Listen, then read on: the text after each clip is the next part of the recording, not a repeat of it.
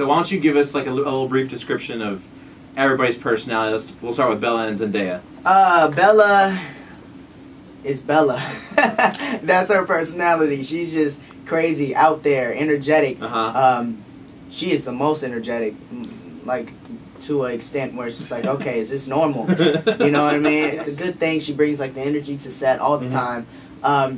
And Zendaya, she's got energy, but she's a little low key. You know what I mean? She's kind of calm and smooth, like a teenager should be. Right. You know? I'm like, wow, what was wrong with me? You know? And she's all like calm and genius and like, no, you shouldn't do that because let me tell you why, I have the facts together and all. She's genius.